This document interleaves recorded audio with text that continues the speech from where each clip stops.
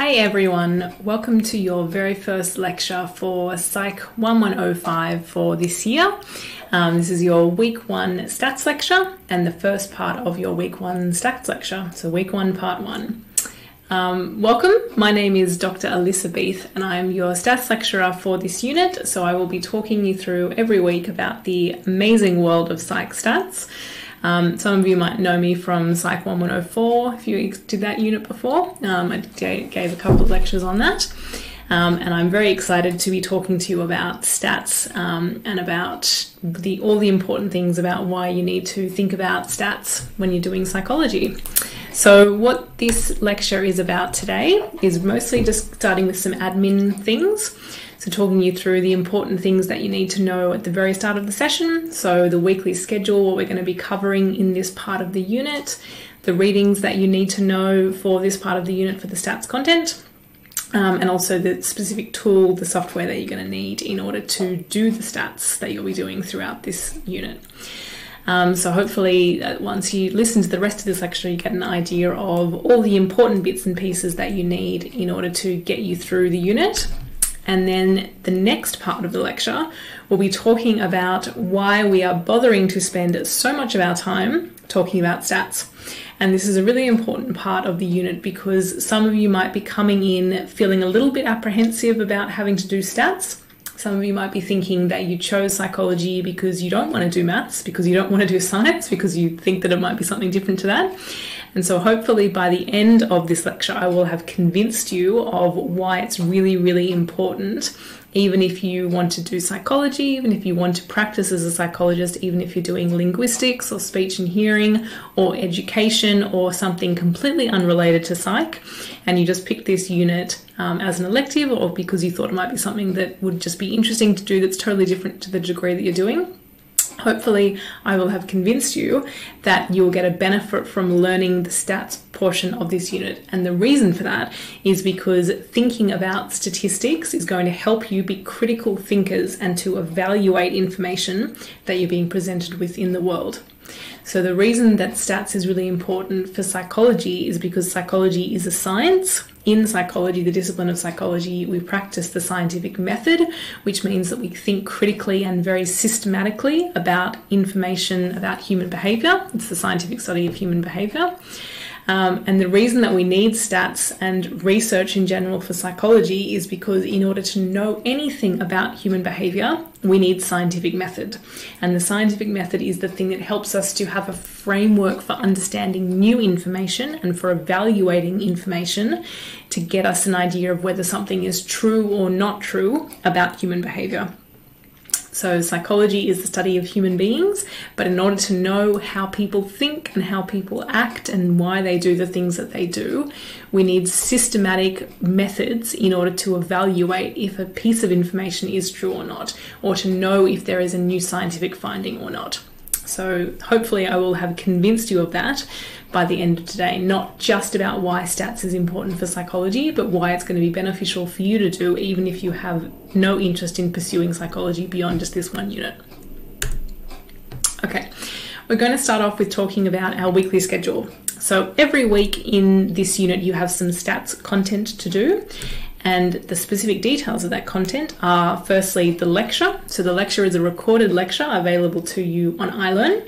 This is the very first part of that, the very first part of the very first week of your recorded stats lectures. So they're all available on iLearn. They'll be released on a week-by-week basis as the weekly sections are available to you on iLearn. And each of those weeks you've got me talking about a different topic, a different aspect of stats, a different portion of the stats world that you're going to be introduced to this particular session. You also have a textbook reading, and I'll talk to you a little bit in a bit of time about the textbook and whether the textbook is worth your time and money to invest in. So every week you'll have a textbook reading that will correspond to the lectures, and the textbook is there to supplement and to extend the lectures. So the textbook goes beyond what we can cover in the lectures. The lectures are about an hour every week for 13 weeks, and there's only so much that we can cram into that amount of time. So the textbook is really there to supplement and to extend what it is that we're talking about in the lectures. And because that is the case, the textbook is differentially important to you depending on how much psychology you're going to be doing throughout your degree. So if you're taking this unit as an elective, if you're not doing a psych degree, but you're just taking PSYX1105 as an elective in some other degree you're doing, then the textbook is less crucial for you. It's still definitely recommended. So for all the students that are listening to this, the textbook, and those who might not be listening to this, the textbook is still important. So for all students, the textbook is highly, highly recommended. But it is less essential for you. You can still pass this unit without getting access to the textbook if you're not a psych student. So if you're not a psych student and you're not going to be doing any more stats beyond this one unit, then it's less necessary for you. It's less essential for you. Still recommended, and definitely recommended if there's certain parts of the content that you're struggling a little bit with. If there's stuff that you find a little bit confusing, you don't quite follow, the textbook is one of the first things I would recommend to go beyond a lecture to get something explained in a different way. But the textbook is less necessary, less essential if you're not doing a psych degree. However, if you are doing a psych degree, if you're going to go on to do second year design and statistics and even third year design and statistics, if you're going on to do honours in psychology, then the textbook is highly, highly, highly, highly recommended. And the reason for that is because for those of you who are going on to do second and even third year stats, what you learn in this unit is the foundation for that. So what you learn in this particular unit, the basic stats, the intro stats, forms the foundation, forms the basis for what it is you're going to learn in second year and then in third year.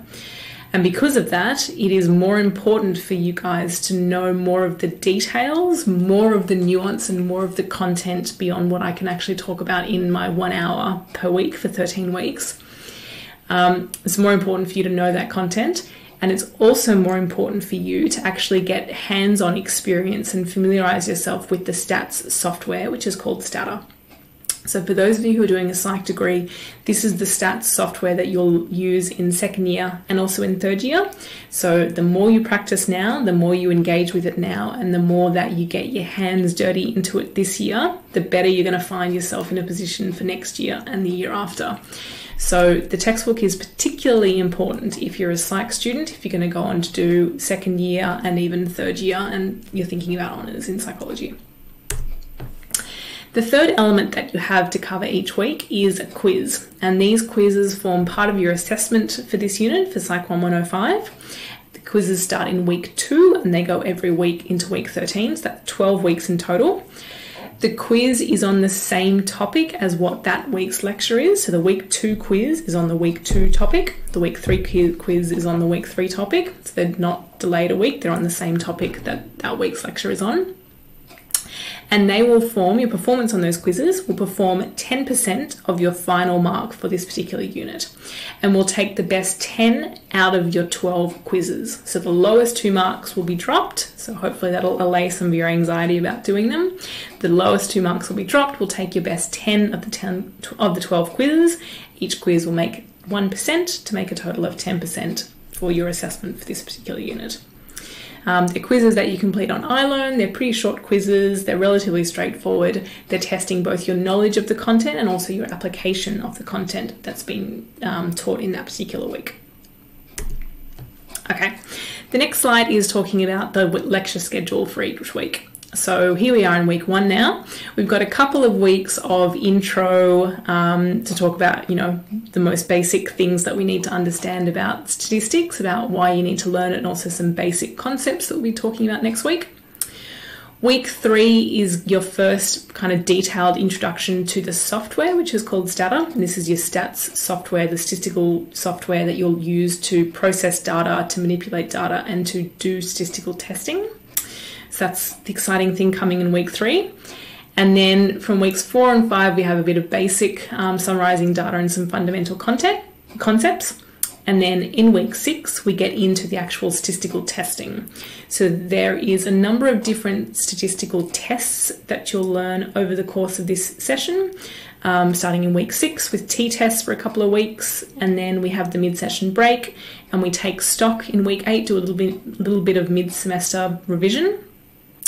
And then in week 9 and 10, we do a couple of other statistical tests, and then finishing with some examples and some other things we'll do from 11 and 12, and then a summary in week 13. So every week is a new topic. Every week we'll talk about both the theory of stats and also the application of the certain tests that you'll be learning. And hopefully you'll find throughout all of these lectures that they're really grounded and really focused in psychology. So this stats content of this unit is not pure statistics. You're not taking it like you would if you were actually taking a stats unit or a maths unit. This unit is an application of stats to psychology and human sciences and social sciences and the kinds of other related disciplines. So what you guys are learning in this particular unit is statistics as applied to psychology and human sciences more generally, which means that the most important thing for you to understand is why you might need to know a certain statistical test, what that statistical test can achieve in terms of its psychology research question, in terms of the research questions that we have in psychology about human behavior, about understanding human beings, and then how to interpret the findings of those results, of the conclusions that you might get from that statistical test, how to interpret those for psychology, for a psychology context. So it's super, super applied. It's not pure stats, it's not pure maths. You do need to have a little bit of understanding of some mathematical concepts and some statistical concepts that you'll get introduced to or reminded about throughout the course of this chunk of the unit. But it's very, very applied. It's always being brought back to the relevance of it to psychology, the relevance of it to human behavior and to questions that we have about human behavior. This next thing is a screenshot of what our statistical software looks like. This is an example of Stata. So Stata is the program, the computer program that you will be using throughout this unit. As I mentioned before, if you're going on to do second year design and statistics, which is Psych 2248, then you will get more experience using this program and have to use it in even more detail. And if you're going on to third year design and stats, you will use it again. If you're going on to fourth year design and stats, you will use it again. So particularly for you psych students out there, it's really important that you get your hands dirty and you get used to playing around with this particular program. Even for those of you who aren't doing a psych degree, the reason that it's important to understand how to use this software, this program, is because this is the thing that we use in order to run the statistical tests that we need to run to answer the questions that we want to answer. So it's a tool just like anything else. It's a computer program just like anything else. You really need to get your hands into it to actually understand it properly, to skill yourself in doing it. And so the more practice that you have, the better you'll find it, the easier you'll find it, and the more competent you will be. And your skills and knowledge of this program are accessible in this unit. So it's really important that you get yourself experience in using it yourself. So how do you do that, you might ask? You've got two options available to you in terms of accessing this program. The better and most popular option is to access it for free through Macquarie University. So Macquarie has this thing called AppStream, and AppStream is a virtual computer laboratory where you can log on to the web and you can access a whole lot of different software, computer software that Macquarie has licensed to through the magic of the internet. What that means is that you don't get a personal copy of it yourself, but you access the software through the internet, through a web browser. So if you click on that website, you'll get some information about AppStream. In our week 3 lecture, I'll walk you through actually downloading, or not downloading, but actually accessing the thing through the web and how to access and get going with Stata. So you'll get some more detailed part of that in your week 3 lecture. But in the meantime, you can click on this website and you can have a read through it and play around with it yourself before we get to week 3.